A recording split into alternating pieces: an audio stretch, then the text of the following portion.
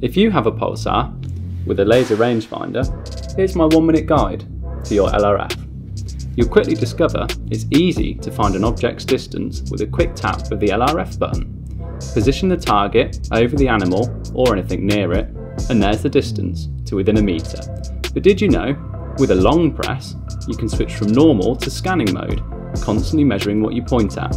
If the object's hundreds of metres away, or if it's moving, try scanning mode, or measure something stationary near the animal. But what else can you do? Well, here in the main menu, there's an LRF section where you can change the style of target, and for hilly terrain or an elevated position, you can switch to see the target's angle. And THD will change from measuring the straight line distance to measuring the true horizontal distance.